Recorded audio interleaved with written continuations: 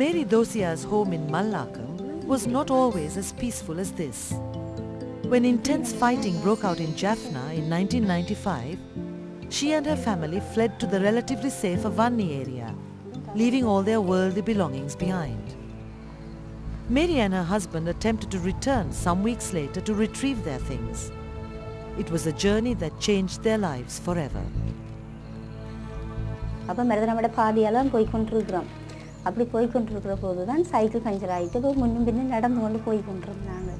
அப்படி நடந்து கொண்டு போகிறது இருந்தால் நான் அந்த மிதிவடியில் அவப்பட்டு போனேன். அப்பட்ட போது கால் இதாக போயிட்டு அப்போ எனக்கு கஷ்டம். மகனுக்கு ஒரு 3 வயசு, மகளும் சின்ன பிள்ளை. அந்த பிள்ளைகளை வளர்க்கும் கஷ்டம். ஒற்ற காலோட கிரைச்சஸோட வேலை செய்ய கொஞ்சம் கஷ்டப்பட்டு நான் அப்போ ஹஸ்பண்டை உதவி இருந்தபடியாக கொஞ்சம் சமாளிச்சுக்கொண்டு போனேன். திருப்பி கால் போட்ட பிறகு எனக்கு அப்படியான ஒரு இது என்னாலேயே தனிச்சு நின்று ஒரு வேலை செய்ய முடியும். After an initial period of despair, Mary slowly learned to cope with the loss of her limb. The family's financial problems had also increased. With the help of an organization which provides assistance to landmine survivors, Mary started a small-scale venture to bring in some money to the household. அப்போ வீட்டு முழு பொறுப்பும் எனக்கு தான். பிள்ளைய ஸ்கூலுக்கு போகணும், வர வேணும், இல்லை பிள்ளையாண்ட வேலை சகலமும் நாங்களே செய்து கொண்டிருக்கிறது. அதை விட வெளி வேலை, சேச்சி கோயில் வேலைகள் அப்படி எனக்கு ஒன்று கால் இல்லாமல் இருக்கலாம்.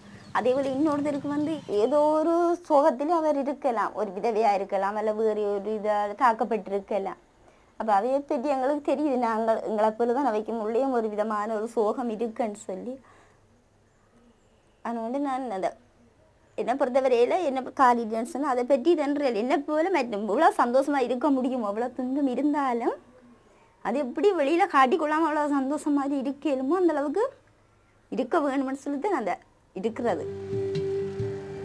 The kind of support which Mary received is the strongest form of psychosocial assistance for those who survive in the Jaffna district, where there has been the most number of landmine accidents.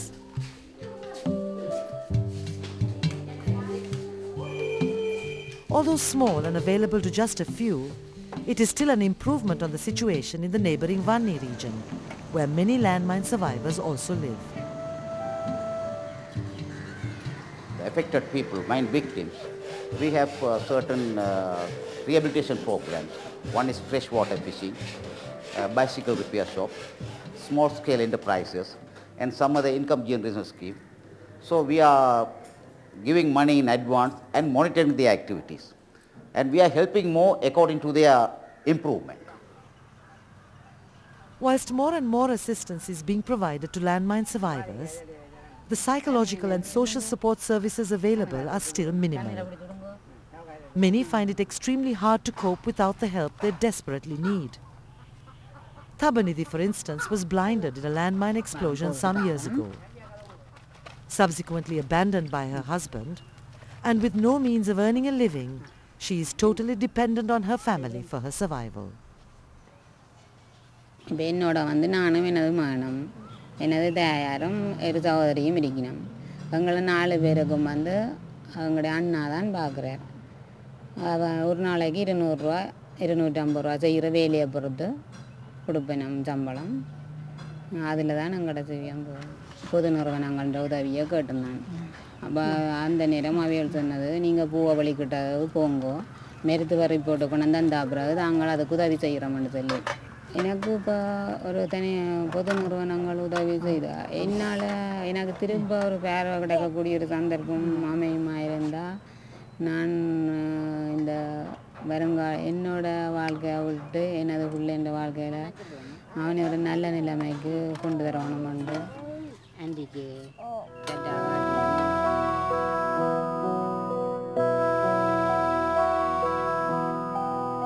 இன்னொன்று இப்போ நாங்கள் என்ன பொறுத்தவரையில் நான் இவ்வளோத்துக்கு வெளியில் சமுதாயத்தோட முகம் கொடுக்கக்கூடியதாக வாரணும். அதை பார்த்து மற்றவங்க கொஞ்சம் பெறக்கூடியதாக இருக்கும். நாங்கள் இந்த சமுதாயத்தை விட்டு பின்னுக்கு எங்களுக்குள்ள ஒரு தாழ்வு பணியை நாங்கள் வளர்த்து கொண்டு வந்தால் எங்களை போல தான் மற்றவையும் இருப்பினோம். இப்போ நாங்கள் முன்னுக்கு ஒரு ஆள் துணிஞ்சு வந்துட்டால் காலிடடி பரவாயில்லை, அதனால செய்யலும். ஒரு ஸ்டேஜில் ஏறி பேச முடியும், ஒரு வேலை செய்ய முடியும், ஒரு வேலை தந்தால் இது எங்களால் முடியும். காலிலாடி பரவாயில்ல, அந்த இதை எங்களால் எடுத்து முடிக்கலுமென்ற ஒரு தன்மை வந்துட்டால் மற்றவங்களுக்கும் அப்படியே ஒரு இது வரும்.